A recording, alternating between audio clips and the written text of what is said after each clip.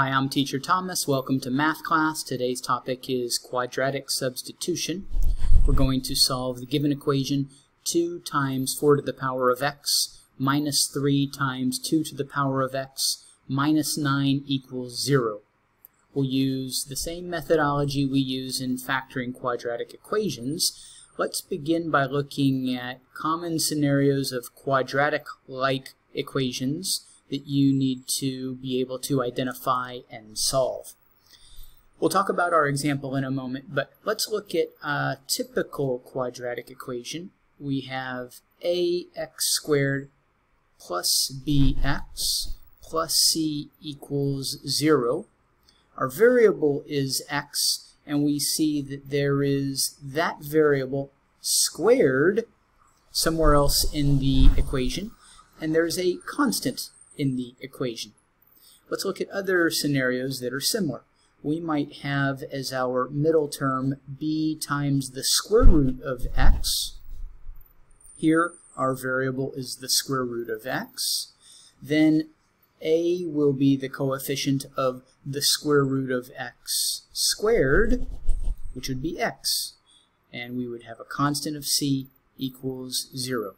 So ax plus b square root of x plus c equals 0 is a quadratic-like equation. You can use quadratic methodology to solve this equation. Let's look at a second example. Let's take a middle term of b times e to the power of x. Here the variable working with is e to the power of x. If we have e to the power of x squared, the result is e to the power of 2x, and our quadratic-like function is a times e to the power of 2x plus b times e to the power of x plus c equals 0. Now let's look at our example. In the second term, we have the variable, or we have the term 2 to the power of x. We're going to use this as our variable. In a moment, we're going to substitute in for 2 to the power of x a variable. First, let's see the relationship between 2 to the power of x and 4 to the power of x. If we take 2 to the power of x squared, we get 4 to the power of x. So here again we have a quadratic-like equation looking at the term 2 to the power of x as the variable. So now let's use substitution, and we're going to temporarily change 2 to the power of x to y.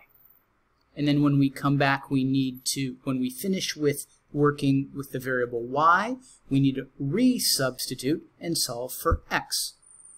So I will now have, let's look at the middle term first. 3 times 2 to the power of x becomes 3 times y. Minus 9 equals 0. My first term is 2 times what? We've identified 4 to the power of x as equal to 2 to the power of x squared, and we're substituting y for 2 to the power of x, so this is 2y squared.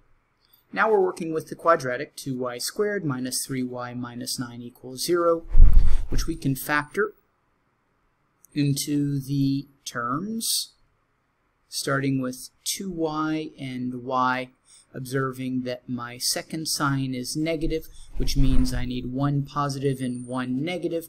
Since the beginning terms aren't the same, one is 2y, one is y, I need to plan out how I'm going to put all of these terms in. I know that I can factor 9 into 3 and 3, so I will use 3 and 3 as the last term of each of these multiplied terms. I could also factor 9 as 9 and 1. That's not going to work in this scenario, however.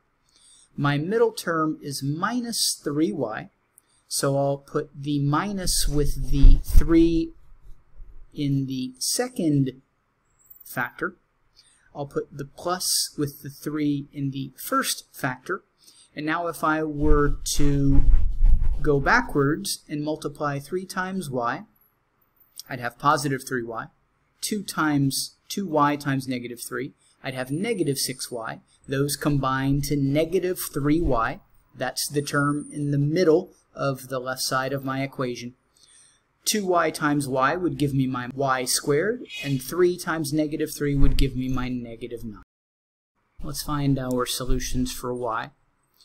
Y equals negative 3 over 2 would make the first factor equal 0. Y equals 3 would make the second factor equal 0.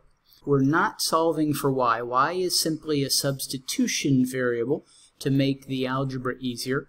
Let's now go back and re-substitute, replacing y with 2 to the power of x.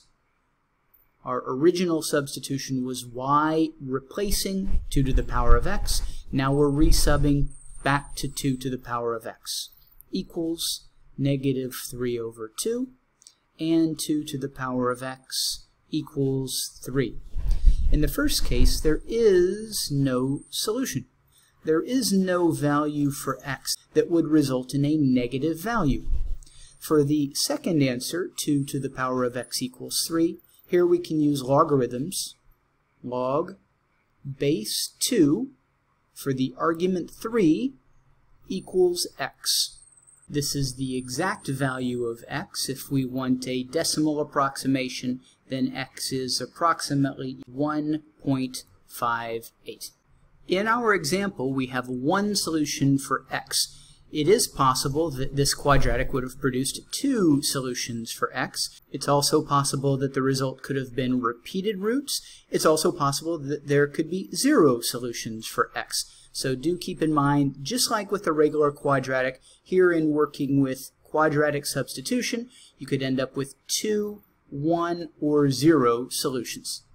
This completes the requirements for our given problem, and this completes the lesson on quadratic substitution.